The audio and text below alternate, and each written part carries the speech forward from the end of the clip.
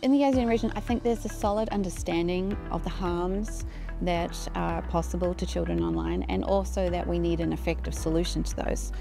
The opportunity there, or the challenge perhaps, is understanding whether the changes we are making and the strategies we're putting in place are really disrupting harms, or if we are just shifting them.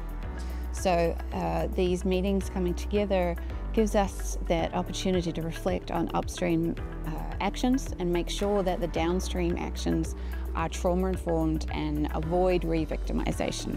Being in the same room together gives us an opportunity to connect as people and share those frustrations and joys that working in a particularly challenging industry provides, and gives you that sort of renewed sense of hope.